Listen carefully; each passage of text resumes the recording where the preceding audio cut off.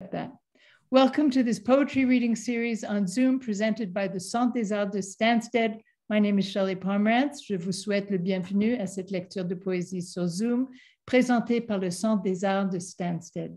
This poetry reading comes to you from Stansted in the Eastern Townships, the traditional and unceded territory of the Abenaki people and the Wabanaki Confederacy. We're grateful to be part of a long and proud history of creating and sharing stories on these lands. As you may already know, we alternate events. We have poets read in French and poets read in English, and once in a while we mix it up and we have a bilingual event. Today's event is in English and features the poets Stephanie Bolster and Ehab Lotayef. Before we begin, I'll just give you a few details. During the reading, I'm going to invite you to close your mic and your camera, but at the end of the reading, I'll invite everybody to open their camera and mic up and we can have a little chat.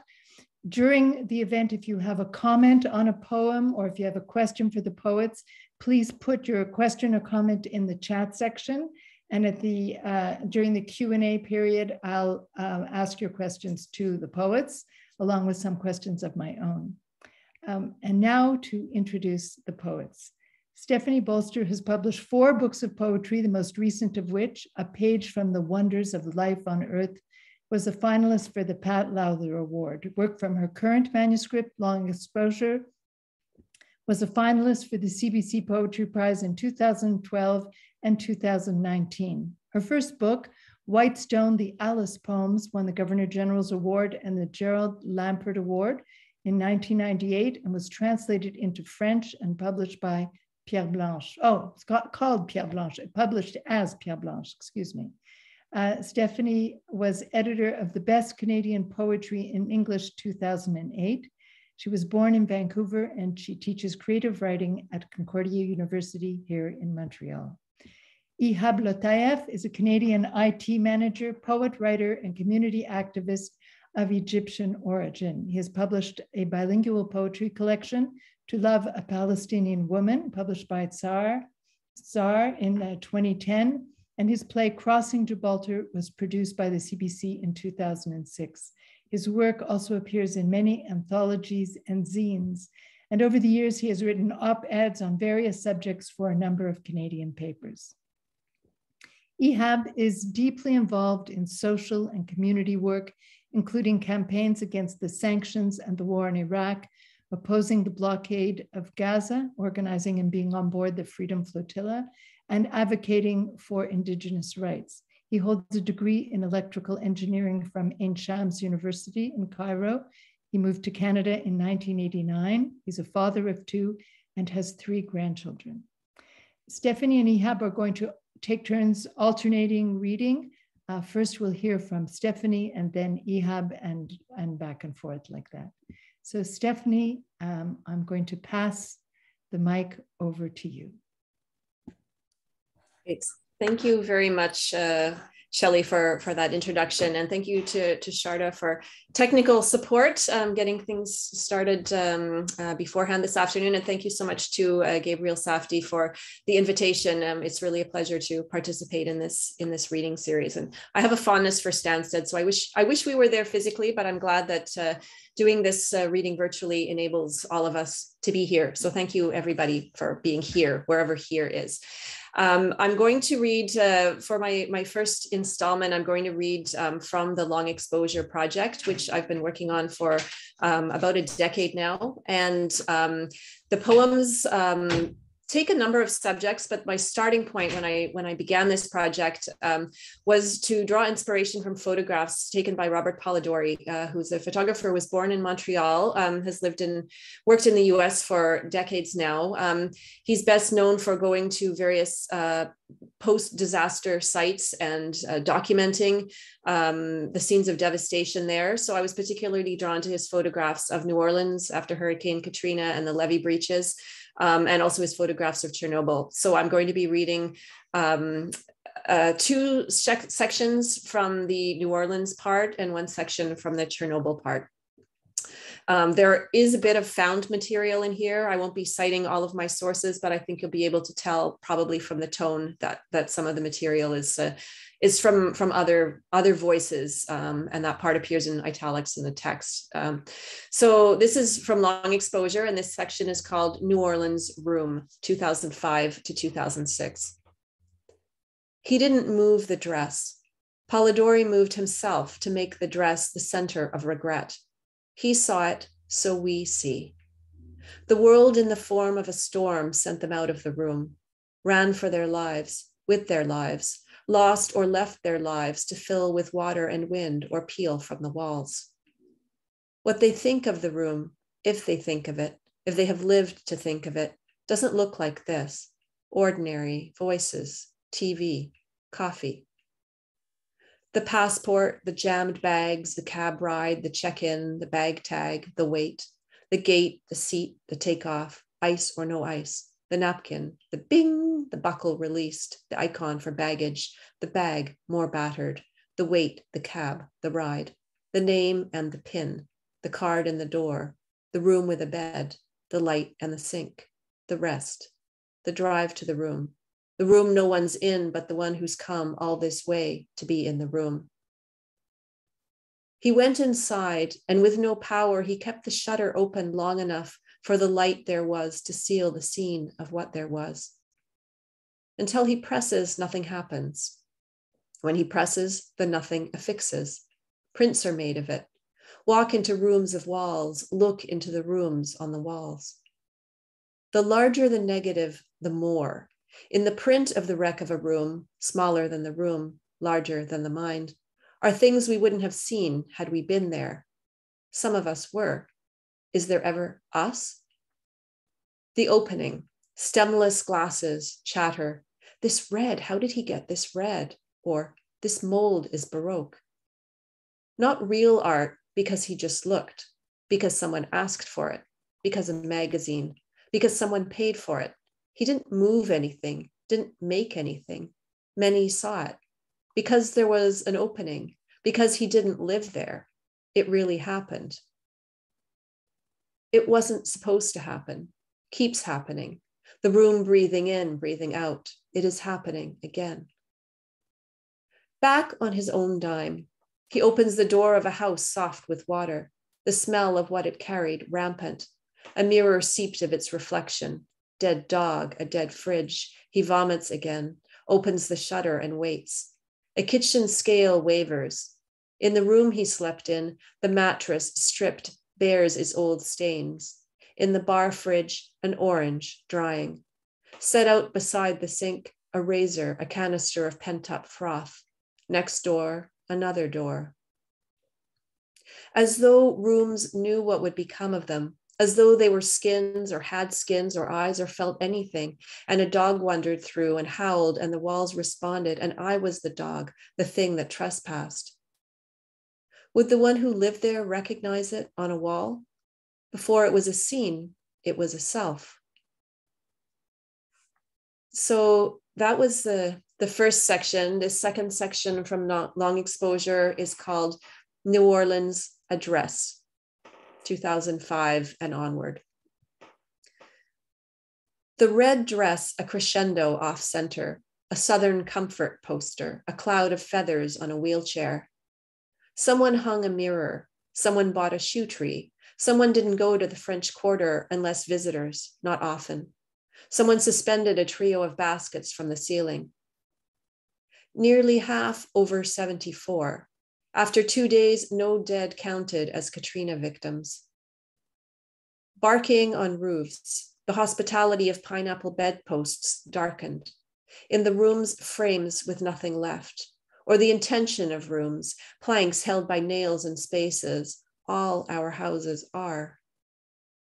This page may be too long to read and navigate comfortably. Please consider splitting content into sub-articles, condensing it, or adding or removing subheadings. For the one who left, this bed is a dead link. What's left is not what was, minus what's gone. fled to a wind-whipped stadium, a suit inside a shelter, higher ground where the jobs are, space just big enough to rest a flame of ash, a coffee can. This was once someone's, a jacket, a chairback, a plum winced into. Google Polidori images, the screen fills. 2 matching frames, convoluted corners, a chandelier, the bulbs lifted like wicks, a sandal, a car mat, the debris black. The caption is an address. Around the corner, someone might live, or might again, a banishment, another place, another kind of time. A girl home from school slams the door, angry in a minor way the future won't permit her. No one notices the wallpaper, the 70s flock, thick as mildew, foreshadowing. Only after is this called before. Google Maps, enter the address, click on the little orange man, drag me to the map. Lift, it feels like lifting, all in the wrist. Set him down there. A field and a bridge, the letter A in a red bulb in the field, then black. Wait a bit, the image changes. A sidewalk, a driveway in hot grass. Where a house was, a patch barren of grass. A shadow of a tree across the barren patch. Some times of year, there might be chicory. And I will now read from the Chernobyl material. The title I use for that is Shelter Object, which is a translation of the term used for the sarcophagus that was built over top of the reactor to protect it, which was then later replaced with the new safe confinement, which was a newer and better, more durable protector, but still always temporary. So this is a Shelter Object, Chernobyl Fire, 1986.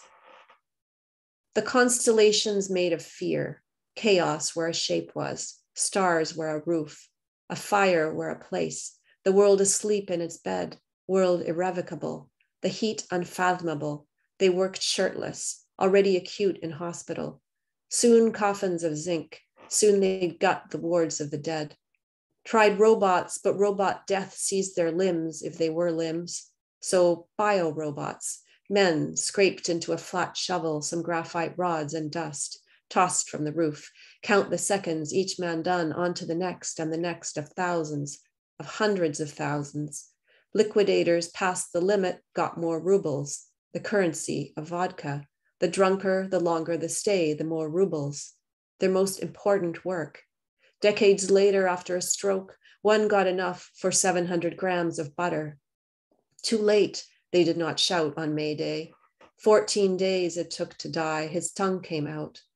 Leaves just opening. The parade stands empty, the children of officials already sent away. Flash of paparazzi where radiation ate the film.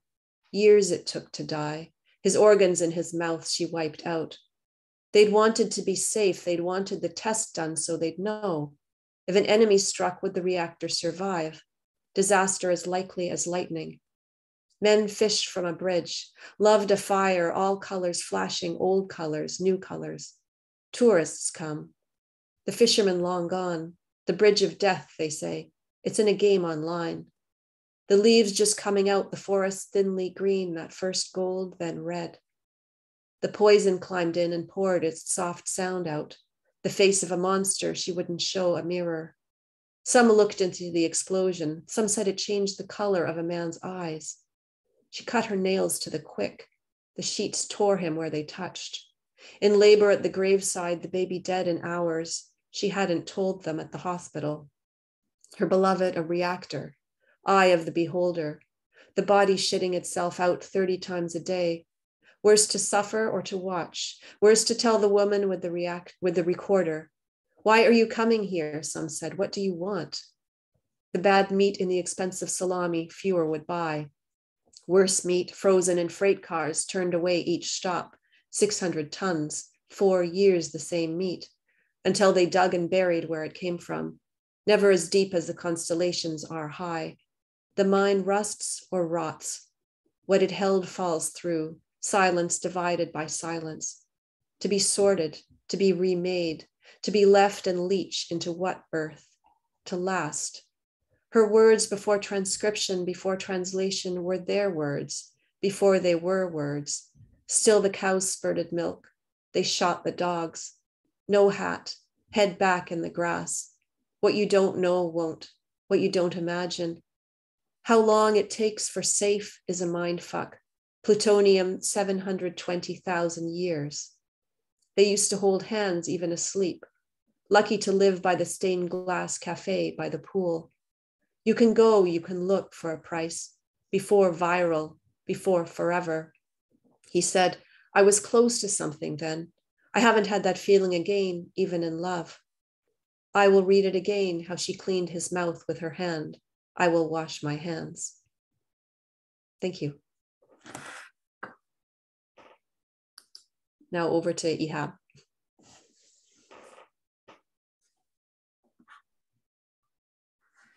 Thank you, Stephanie. I don't know if Shelley will jump in to say something, or should I just go? You can just go. Okay. It's your show now. Thank you. So thank you, everybody, for being here. And surely thank you for the invitation. And I echo what Stephanie said. I would have loved this to be live in person, to go to Stansted for a day or half a day. But here we are. We have been doing with what we have for the last close to 2 years now, and we'll continue till life gets back to normal. Two things I'll say before I start reading. I will share the poems on screen while I'm reading. I think that could be very helpful for listeners to connect to what I'm saying. And the second thing is that is something that I did not try before, so it might be a bit glitchy technically, so let's hope it works smoothly. So here I am starting to do this and share. So I guess it is on your screen. I know it won't be very useful if people are using small devices like on the phone or something, but for those on their computers, I think it will be easy to follow. And something went wrong. Okay. We can see it. I can see it, Ehab, here. It says your sharing has paused, so I don't know. Well, it's still up on my screen. So far, it's fine. Okay. So I don't know what it means by paused, but okay.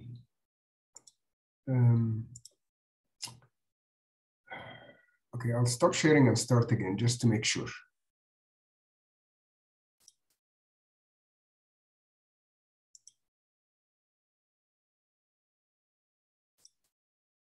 And here we go. So the first poem I'm going to read is the latest poem I have written. And it was just a few days ago that I shared this poem with a small poetry list that I have, that I share my poetry on. And many people thought this was a story about or referring to the incidents we've heard about refugees crossing the English Channel and drowning from between France and England, or what's been happening on the border between Belarus and Poland. But really, this is a very personal poem, a very personal experience that I went through. I have met a relatively very short while ago, a refugee who came to Canada with his young family. And I felt that he has great potential and he's a really solid, ambitious, and intelligent person. Last weekend, he unfortunately had a stroke induced by side effects of COVID, and he was in intensive care, and he passed away a couple of days ago.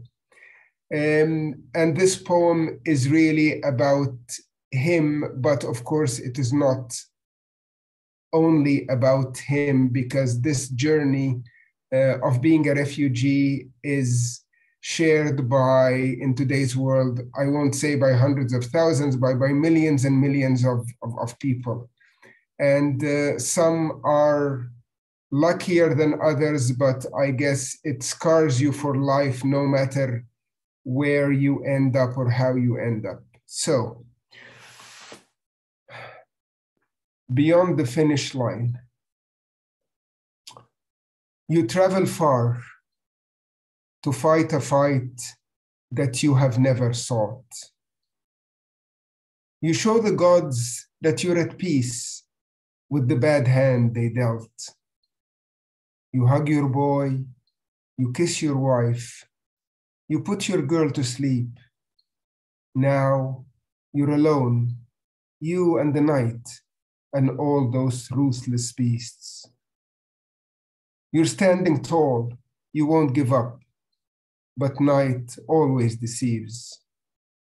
You beat the odds, can't be denied, but they won't let you be. The goal was near, so very close, yet so far out of reach. It had to end. No one can run beyond the finish line.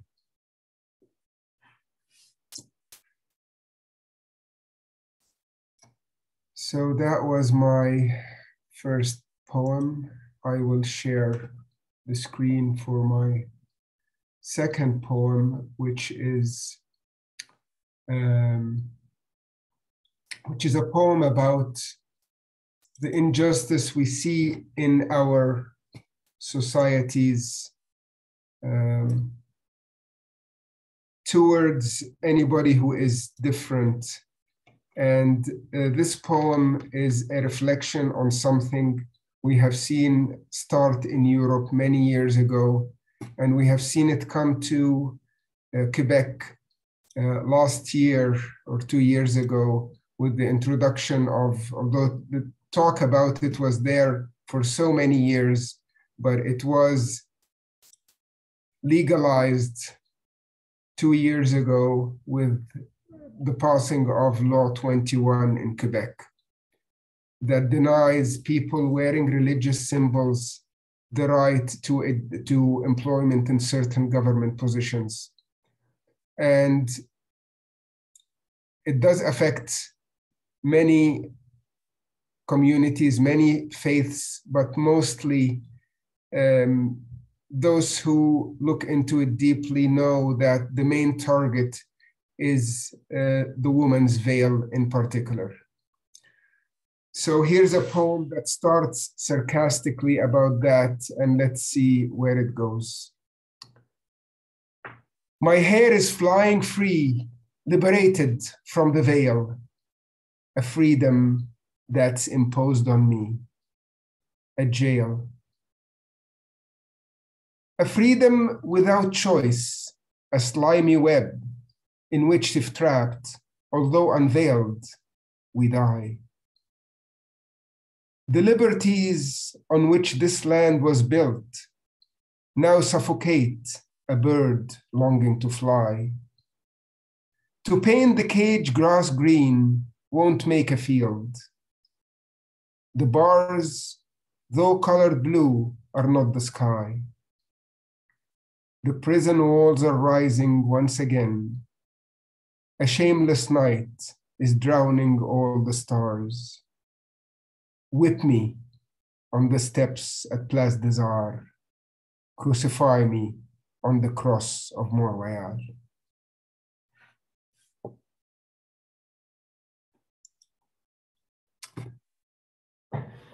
I will move next to a poem that I wrote during the pandemic, and it is, I guess, self-explanatory of the struggles that many of us went through. And sorry, I keep looking left and right because I'm moving windows from one screen to another. This poem is called One-Way Ticket.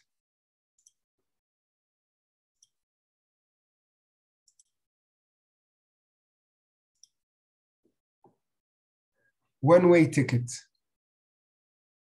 There were birds in the sky. There was fish in the sea. People roaming the streets and greening the fields. At the dawn of despair, they all disappear. A one-way ticket to nowhere. Babies would cry, mothers would weep. What's home and what's peace if no one believes it's a one-way ticket to nowhere? Flowers wither and die, and hope fades away. A lot has gone by, but there's nothing to say. It's a one-way ticket to nowhere.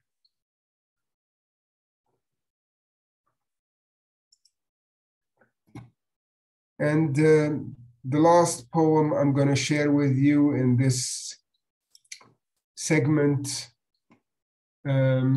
is a poem that I wrote inspired by a poem I wrote in Arabic. I really don't like translating my poems that I write in one language to the other. I do sometimes just for the benefit of the reader or the listener who doesn't speak the language. So this is really not a translation. It is very close to a poem I wrote in Arabic, but it is not a translation. So here it is. The trip. At the end, promises will be broken. The earth will reject its children. The heavens will weep. Guilty, I hide my smile, which conceals my sorrow from the poor and the vulnerable. A lover who never met me misses me. Two strangers we remain. In distant worlds we were born. In distant worlds we shall die. I return to my point of origin, a bleeding soul in a shattered body. Naive despite the wounds, I meet each new day with heartfelt hope. With our nails, we scratch the wall to open a crack that may allow the light to reach our inner darkness. For what are we if we cease to chase our fantasies and demand the impossible? And what will remain of us if we bury the dreams of our youth in the wilderness of adulthood? Thank you.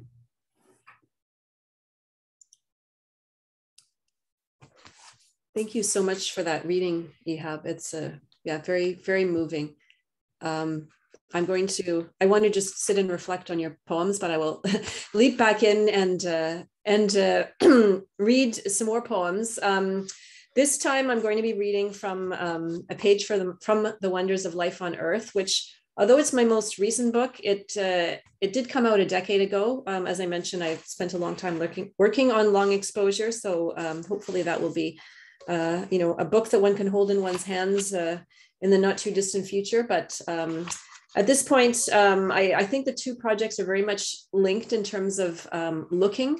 The poems, obviously, that I read earlier from the Polidori photographs, I was very much interested in and unsettled by that gaze of looking into what was once someone's home, which has been destroyed and is uninhabitable. And Polidori was able to visit that space, to go in there, to take pictures. And I was then able to look at those pictures and write about it. So that makes me uncomfortable. And that's why I wrote about it, is those questions of who gets to see what and who gets to speak.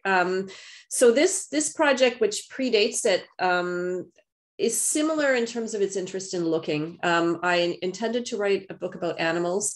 And then I thought, well, no, I'm going to write about zoos because I have very mixed feelings about zoos. And I was interested in the history of zoological gardens, in particular, those from the 19th century and prior. And in the end, I think it became really a series of poems that were about voyeurism, about the sort of the flâneur kind of tourist mentality, about the isolation and anonymity of being that looker, the onlooker. So the poems I'm going to read are somewhat about that. Some of them are about gardens, some of them are about zoos, some of them are about museums, all places where we do different kinds of looking that are more or less complicated ethically and aesthetically.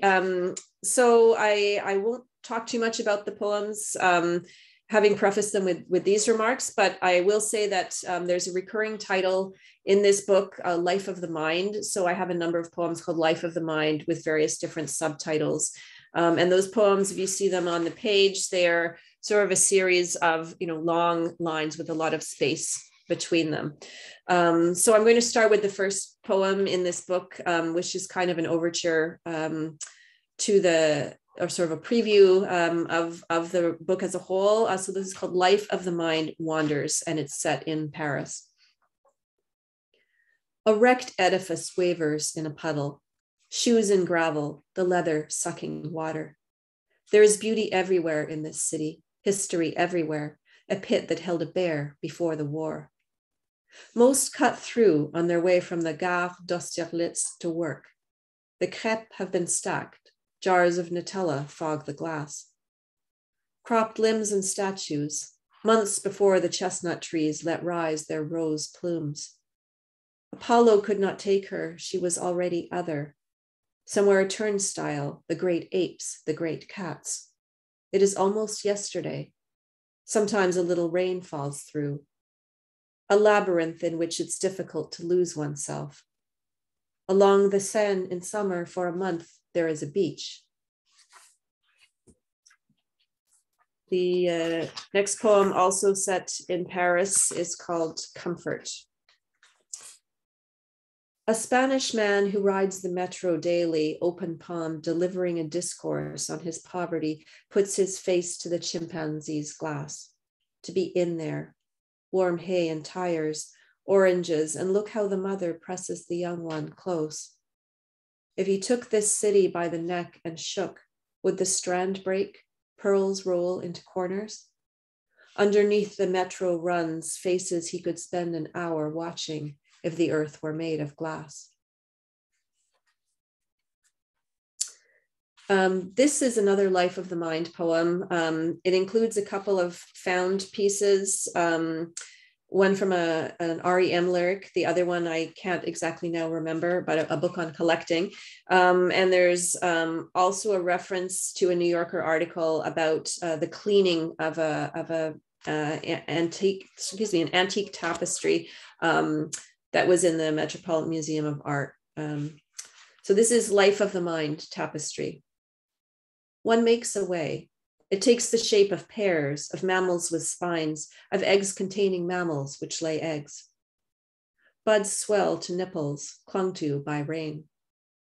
The true collector detaches the object from its functional relations. The world is present and indeed ordered in each of his objects. Matryoshka dolls rest inside themselves, unshelled. Plush with wet, the mat of astroturf darkens beyond lawn, lives as the tapestry lived when unhung. This world is big and so awake.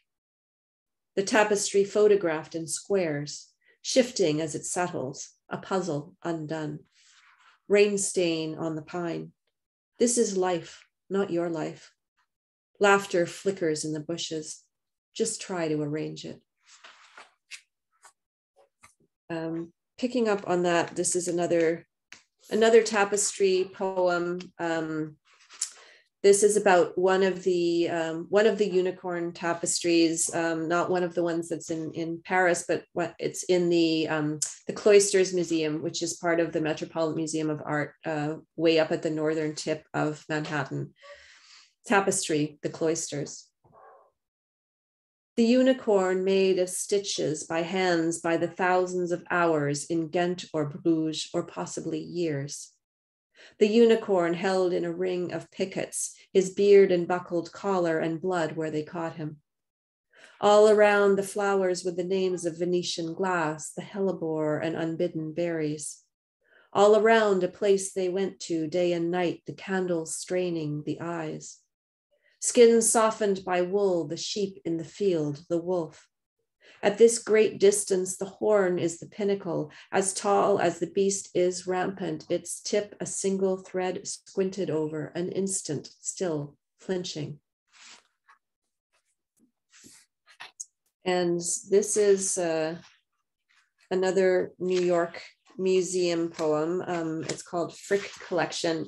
The Frick Collection, some of you may know, it's a fairly small museum off of Fifth Avenue, and it was once a private residence, and so there's a sense of opulence, luxury, a sense of gratitude that this is now a public space, and then of course the sense of who had the money to buy this art in the first place and donate it, and where did that money come from, etc. That's not in the surface of the poem, but it's something that's in my mind as I think about the poem, and it's also a traveling poem. Frick Collection. Though there are 3 Vermeers and such painted plush as into which I would wish to sink my fingers, and an audio guide hush as everyone circulates, enclosed, a stare, the conservatory is the thing. Its long tiled pool amidst leaf sheen and the dense, resolute scent of forest blooms. Were I there now, I would still want to be there then. Morning, hungry, lonely, tongue seared from coffee. If I had such foliage, such waterlit, skylit space in my house, days would still be days, always about the same degree of happy. Sometimes this consoles. After lunch, me and my brother, traveling alone together for the first time, we went back in and saw it all again, and it was just as good. And afterward, the light along Fifth Avenue sifted not just through leaves. It was fall, though the mind sets this in spring, but glass, poised so high it had no need of us.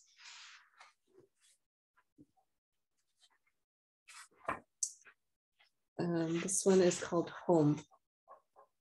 The European harvest mouse, tailless, kept climbing the same blade of grass, a figure 8, an hourglass.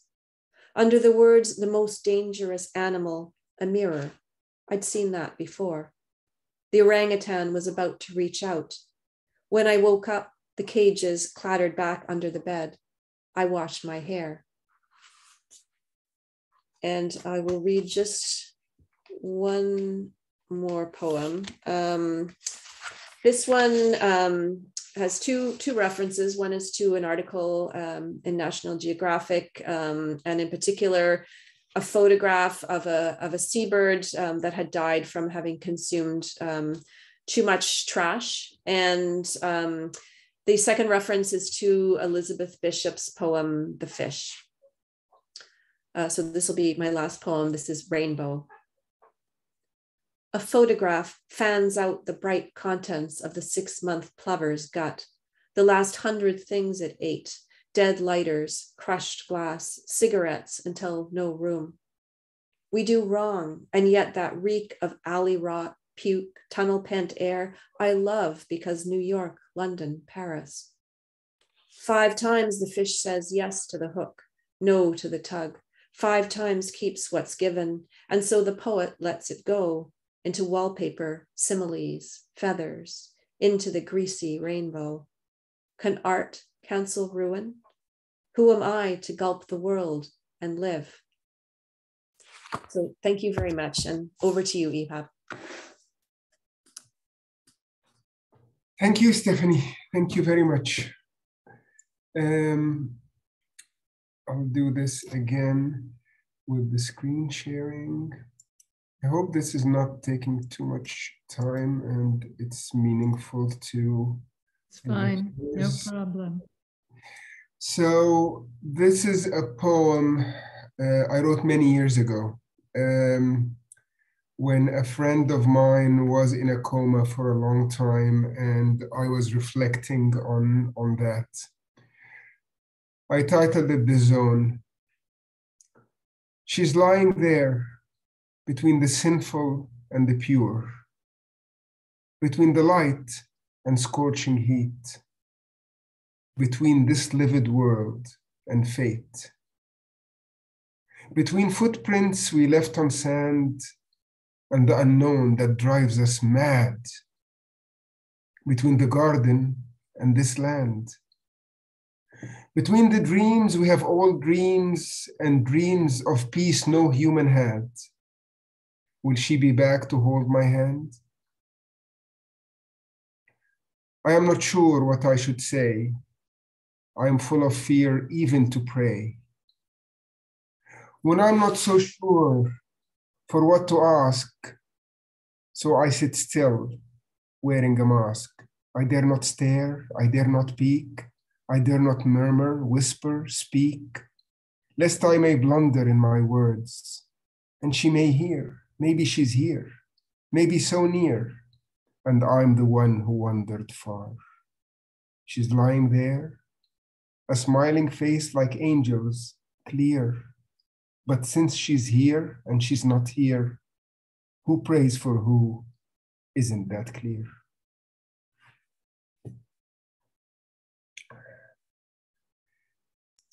Sometimes one reads something and it has an effect on himself, as me in this case, that I did not expect. Poems bring back things that, yeah. Okay, let me try to get out of this. The next poem was written after the attack on the mosques in Christchurch. And no matter how ugly and how difficult and how painful that was and how shameful that was, it left me with one thing, which is the actions of the New Zealand Prime Minister, Jacinda Ardern, and gave me hope. So here is the poem, A Mosque in Christchurch. He strikes you on the cheek, you turn the other and say, strike again. Go in peace. Let's build a world that will survive the bomb, that will survive the pain. No spillage harms a whale, no drilling kills the land, no acid rain. Let's build a world where we could talk all night and disagree, then together enjoy the nascent dawn. A world without the fear that begets hate, where no one lives in shame, where no one dies alone. The next poem is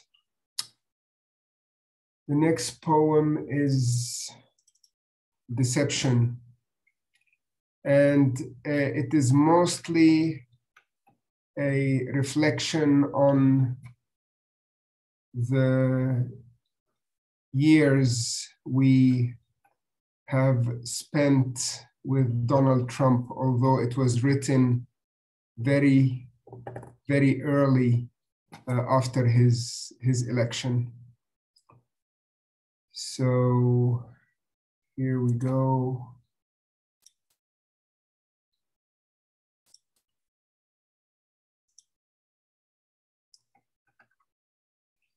The Gospel of Deception. Hate scars juvenile minds. Hell is a desire no one survives. Days turn into nightmares. Shame begets fear. Young hearts burst into flame. A king abdicates. There is no heir. In a designer suit and a scandalous pursuit, he sneaks by, disbelieving we deny. Real estate developers, oil tycoons, investment bankers are writing the gospel of the third millennium. A community garden turns into a mansion. A school is replaced by a casino. A playground becomes a condominium. An Air Force pilot, after bombing civilians, sips tea in Chelsea. An intelligence officer whose intelligence orphans children takes a stroll on the bank of the Seine. The sea swallows Amsterdam. Snow engulfs Gamlastan. Escape when you can. Escape if you can.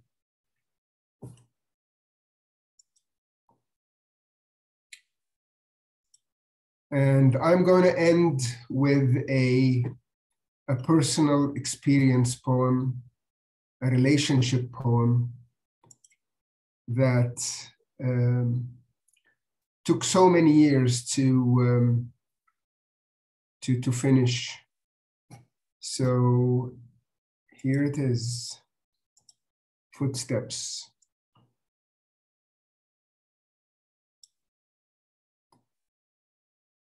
I trace my journey, step by step, a path I walked alone. You grow on me, I grow on you, we sing a sacred tune. When darkness grows, you scar my heart, I wound your soul, we fall.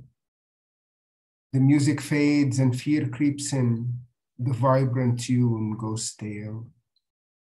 As we descend the pit of guilt, surrendering to fate, the road to love is blocked by doubt, the road to peace by hate.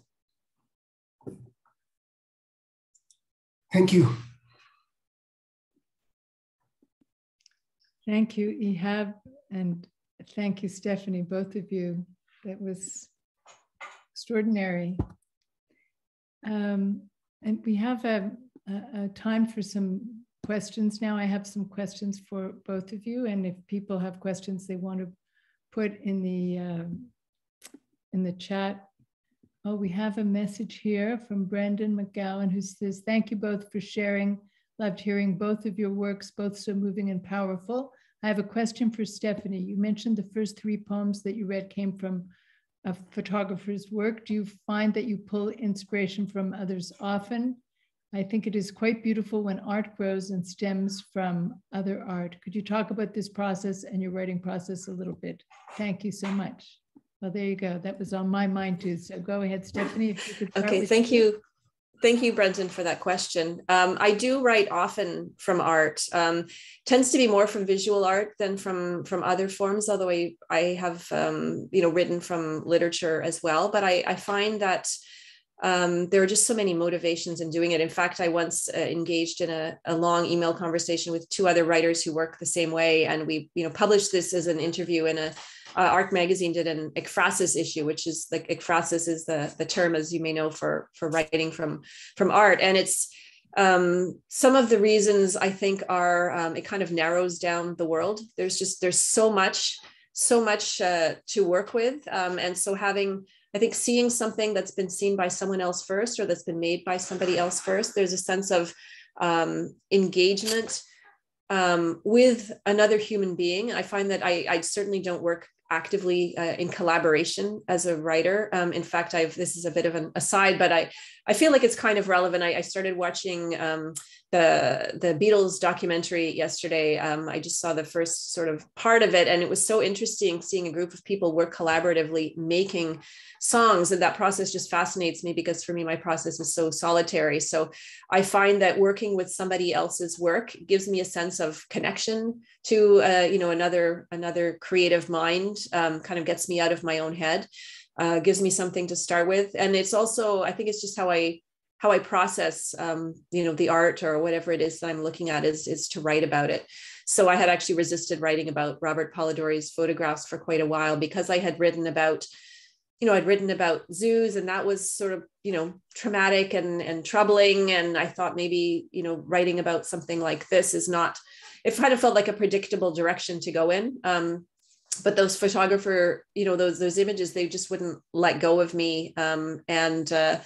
I thought I have to write about the challenges of this and sort of bring all of bring that interrogation into the process of the writing. So maybe it Stephanie, is. sorry to interrupt you, but maybe we could mention to people that those photographs by Robert Polidori are in the chat. If you go to the top of the chat, Stephanie has put a whole bunch of photographs from Katrina and from Chernobyl in there, so you could have a look, click on those if you're interested. Sorry. Exactly.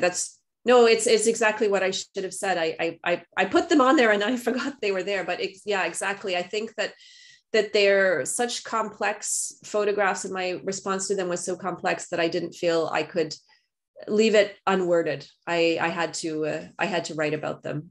So thank you for that question. Another technical I don't think people who join the chat after something is placed can see the previous history in the chat. So most of the audience, I don't think will be able to see the photos. You'll have to put them again. Okay, thank you. Spoken like a true IT person. I would have had no idea of that.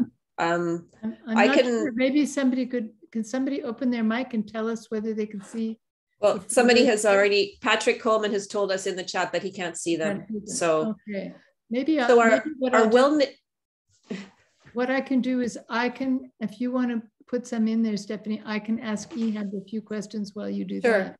Okay. Yeah, I will do that. And I will come back. Thank you. Don't worry. Sorry for being a pain. No, it's great to have you here, Ehab. You know all this stuff. So much appreciated. So I'll ask you a few questions now while we give Stephanie a chance to do that. Have you always written poetry in English? I mean, at what point did you start writing poetry in English? Oh, your mic is closed. I hate to be the one to tell you what Well, I came to Canada in '89. I was 30 years old, and I had been writing poetry in Arabic, mostly in colloquial Egyptian at that point of my life. And I spent a few years not being able to write because poetry for me is a reaction. It's a very natural reaction, really. I don't try. I seldom, of course, I did it, but rarely did I try to write about something in particular.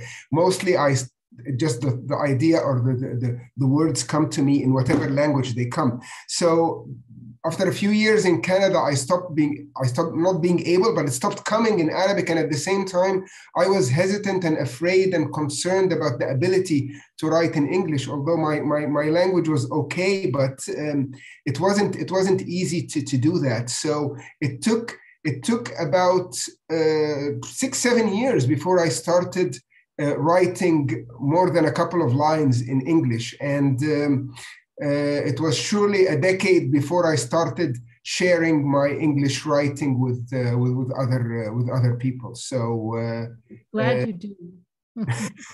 So yes. So do you still write in Arabic? Is it classical or colloquial?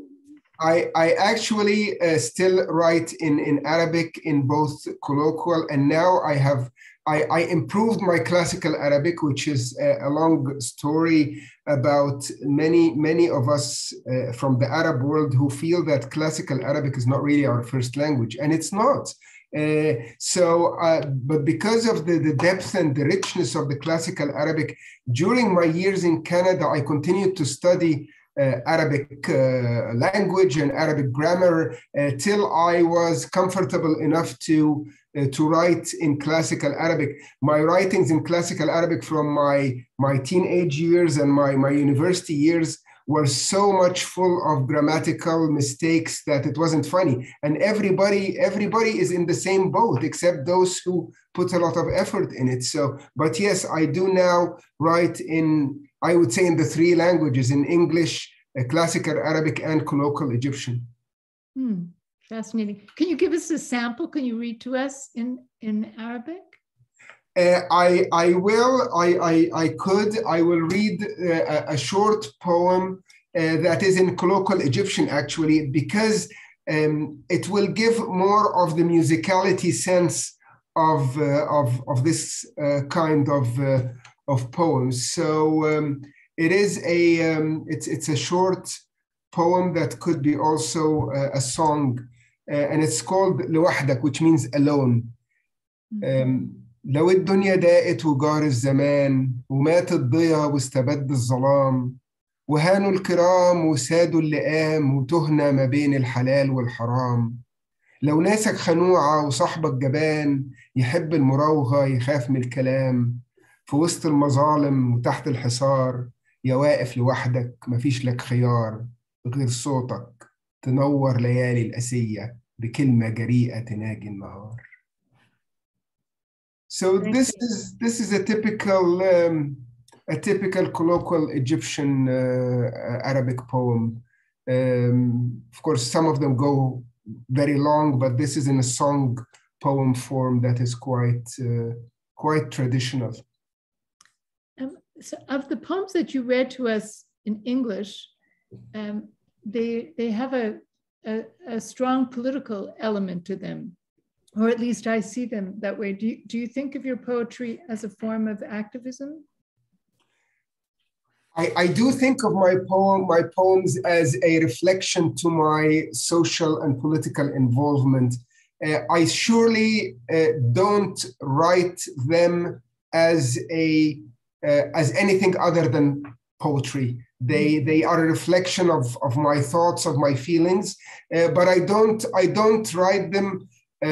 Again, maybe there is an exception here or there, but I don't write them as political manifestos or as an expression of a message that I want to get through politically. But they carry those messages for sure. And in both Arabic and English, yes. Mm-hmm.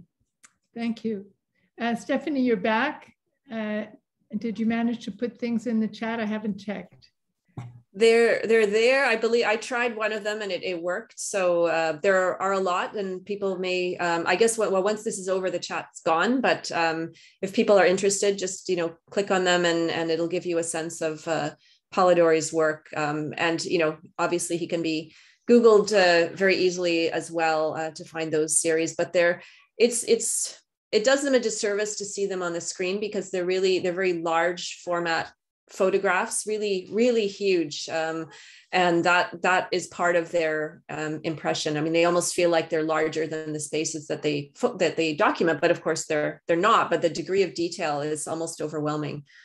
I went and read online about some of these photographs, and the ones of Chernobyl, he went there like 15 years after the meltdown of the reactor. But I was wondering about the ones from Katrina. Did he go soon after Katrina, or was it years after? Do you know? He went a few times, but his first time was very soon after. He was working for the New York Times, so he was sent there. And then later on, when he kept going back, it was of his own accord. But so he was staying with the press in, one of the few hotels that was still open in the French Quarter. And he was going into neighborhoods where he wasn't supposed to be going. The crews were in there and they were spray painting the outsides of the houses it was a very particular kind of code of, whether bodies had been found in the house, various, things to indicate the state of the premises, and also just to indicate whether somebody had been there yet to inspect that property. But there was often, the yellow, like do not cross tape, or, it was implicit in any case, he wasn't supposed to be going into these houses. But he went in, he didn't have, tech people with him. He didn't have light. I mean, there was no electricity. So he was just going in there with his tools, and that's partly where long exposure comes from, is just, the amount of light that he could get in these interiors. It was very long exposure to take these pictures. He couldn't use flash. He didn't, and he said that he didn't move anything, that he didn't touch anything. It was all just exactly how it was. Yeah, it's complicated because for me, when I think about the fact that this, this was someone's life, they had to leave this space under extremely traumatic conditions. In some cases, never went back. Were ended up at the airport and were sent off to who knows where, and didn't come back to that space. Some people did try and come back and salvage things, but it was mostly unsalvageable. So the fact that I have the opportunity to look at this photograph and see, their video collection, it's very unsettling. But his intentions, his expressed intentions. And I think he's being honest in this. It was really to document the degree of damage, the degree of suffering, and seeing something on the news, seeing a camera pan down a bunch of houses. And we're all thinking of this right now, with flooding in BC. It's devastating to see it, but I think there's something about seeing the interior, to see that life that was built, these belongings that people chose to represent themselves. And, he speaks a lot about the notion of the house as a representation of the self. And so it feels very intimate to look at these images in ways that are really troubling and also really beautiful and strange. And so, I think, that's what I think people will feel when they see the photographs. I see that some people are not able to actually click and see the images. But you can go online. It's not hard to find them online. If you just type in that particular, the New Orleans project was called After the Flood. So if you type in Robert Polidori After the Flood, which I'll just type here for you, or I'll type it for you in a minute. And his Chernobyl photographs as well. It's very, very easy to find his images, multiple sources online. Who have tried, if you double click on them, they may be easier. Stephanie and Ehab, both, at least it's very interesting to hear you read together. And not all of your poems, but many of them are quite dark.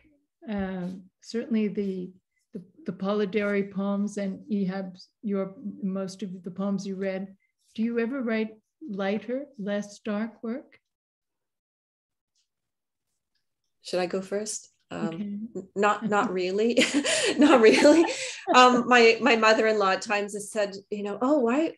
Or I think she probably didn't say this directly to me, but, said to my husband, oh, why is she working on another depressing poetry project? It's not by choice, but these are the things I feel compelled to write about. And when I'm thinking of listening to music, I'll often be drawn to the and I hate that term dark. I think there's better language for this, but, the more troubling songs, to me, those seem to be the ones that go deeper. I feel that with poetry too, but I also, I really admire. Right. Deep is a better word than dark. but they're not equivalent. What I value, well, a poem like Hopkins' poem, The Wind Hover, that's a deep poem that is not dark. It's, it's a poem of joy. And I think it's very hard to write joyful poems. I think for me, I don't know, if I'm experiencing joy, I'm experiencing it. I'm not thinking about writing it. So it's more the questions, the unsettling impacts, the things that stay with me. Those are the things that are difficult. And I think I tend to like to force myself to look at things that are difficult to look at and think about why that is. Why do I feel compelled to think about these things? And so it's, and that tends to be the kind of work that I prefer reading as well. I'll back when there were video stores, I'd be the one who'd be sent off and be like, the one that says this disturbing tale, and I would take that one. So. And you, Ehab? I would echo a lot of what Stephanie said. It would be the exception to have a more a lighter poem, and the way Stephanie expressed it is that I guess when you're happy, you don't. It doesn't touch you inside as much. I don't know how to put it really, but it's something like the light and the dark. I think is the light the absence of darkness, or is darkness the absence of light? And is sadness and joy are like that. But in any case, it's when one is in the dark that one sinks deeper into oneself. So it would be I have some lighter poems, but again, within my repertoire of hundreds, it's surely in the single digits. Okay. Just for people, because I noticed there are a number of messages saying that some people can't see the images. So somebody asked for a link, but it's quite easy to find if you just write Robert Polidori, Polidori. His photographs will come up, many of them, especially if you click on images on the top of your screen. One more thing before we let everybody go, or before we open up cameras and mics. You know each other, the two of you, and I'm curious about how you know each other. Shall I start? Sure. Okay. I believe it was at the time when I was starting to get the courage to write poetry in English, and I remember maybe that's the first time I saw something about Stephanie. She was on the cover of the Montreal Review of Books, and then I met her, I think in the Yellow Door reading, but I asked her because as a professional literary person, I asked her if we can have a coffee and I can talk to her a bit about my poetry and my writing in English. And she graciously accepted, and we had a coffee together, and we chatted about that, and we ran into each other a few times after that. But it has been many years since we didn't. So that's my memory. Let's see if Stephanie remembers it the same way.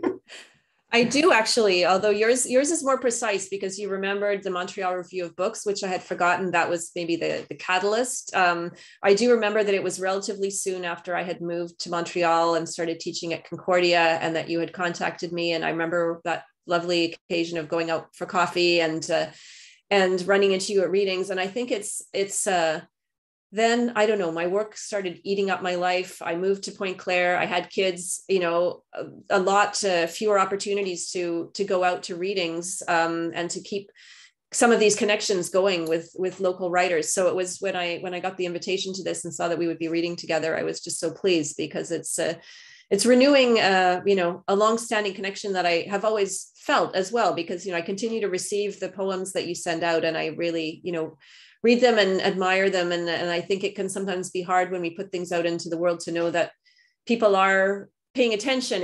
Or to me anyway, with my work, it never feels like anybody's paying attention. It's just, you write something and that's the reward. And then you put it out there and maybe people find it, maybe they don't. But I definitely do appreciate your poems. And I'm really pleased to have had the chance to speak with you and read with you today.